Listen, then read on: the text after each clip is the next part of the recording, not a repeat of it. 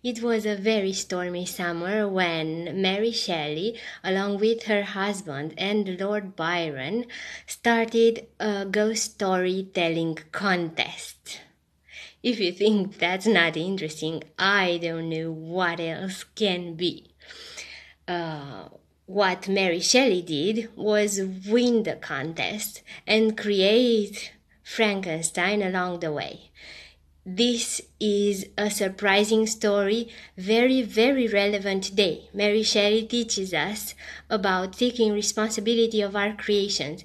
And in a world where we are building AIs, this is more relevant than ever.